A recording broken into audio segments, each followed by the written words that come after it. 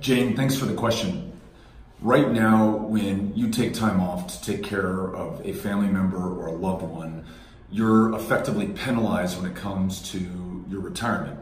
That's why we're going to create a caregiver credit in Social Security so that you can take care of someone in your life and not be penalized down the road. And that credit is good for up to 5 years of caregiving for a family member or a loved one. And that ensures that Social Security works for everybody, including you and your family.